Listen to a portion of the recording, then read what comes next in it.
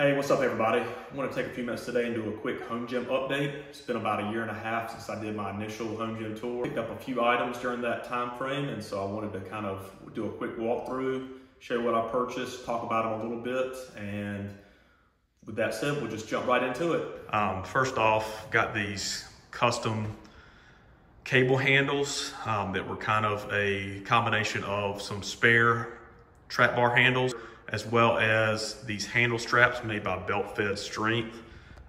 They're leather straps. They bolt into the handles there.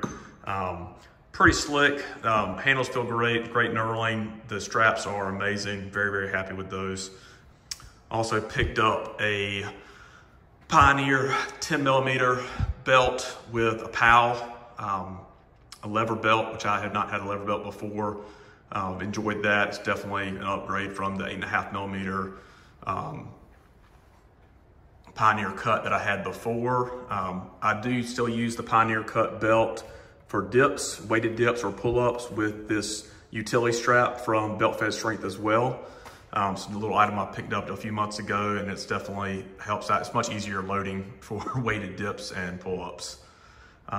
Next up, again from Belt Fed Strength, recurring theme here it seems like.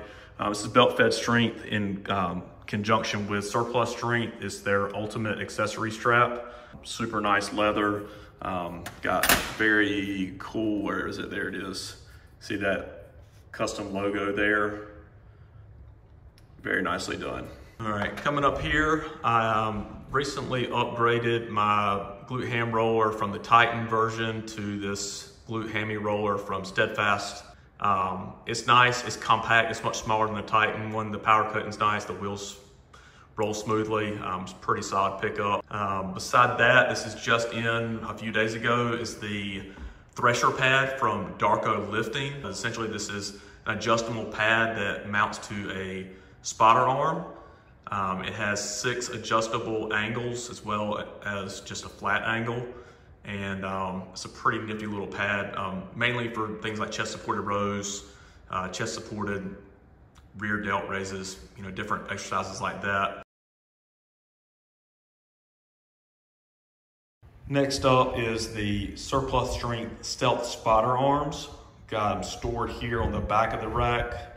These are kind of the love child between Jason and his team at Surplus Strength and myself. Though in this situation, Jason was definitely the woman and I was the man, because he did all the work and I was just there.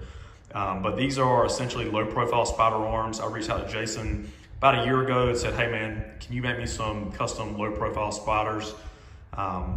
Here's what I'm looking for. And a few months later in December, he sent me a message, said, what do you think about this? And he showed me kind of the initial specs. And then they were released, I think in February-ish of this year. Picked up a pair immediately and they are awesome.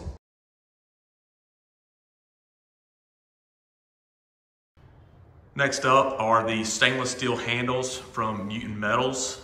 Picked these up to use mainly for neutral grip pull-ups as well as dips. Just an upgrade from using the utility posts or utility pins from Rogue, and the knurling on them is phenomenal. It's very, very nice. So definitely nice for pull-ups as well as dips.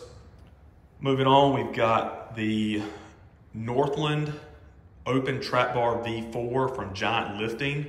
I actually won this in a Instagram giveaway from Garage Gym Experiment, which was pretty insane. Next up is the Primal Armor Appalachian bar. It's a buffalo bar that's designed mainly for home gym use.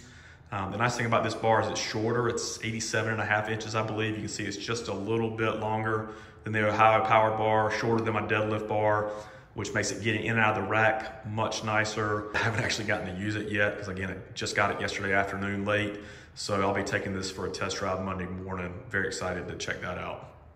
Another addition is this kind of landmine station. I picked up the Monster Strip as I was waiting for the stealth spotters to arrive, with plans of hopefully mounting the stealth spotters to the strip by putting a spacer between the wall and the strip. But I just didn't like the way it was going to work out, so I ended up using the strip for landmine, picked up some extra wall control to mount some of my landmine attachments. right with that station, so that's worked out pretty nicely. And the final thing that I picked up just in the last week is the sand dune stepper. Been having some kind of nagging injuries off and on that I've been dealing with. So talking with, again, Jason at Surplus Strength, been a really good friend to me. Kind of recommended the sand dune stepper as a way to incorporate to my training, kind of help strengthen my core. And I've gotten a couple of sessions in with it, and it definitely lives up to the hype. Again, it's another one of those items that's not a necessity. It's not super cheap, but if you utilize it in your training and you get benefits from it, it's definitely worth the price. All right, that's it. If you got any questions about anything specifically, drop them in the comments. Definitely follow me on Instagram if you would like. And let me know also in the comments if you guys would like to see more videos like this, if you like to see any specific reviews, or if this is just complete overkill and a waste of everybody's time. Thanks a lot.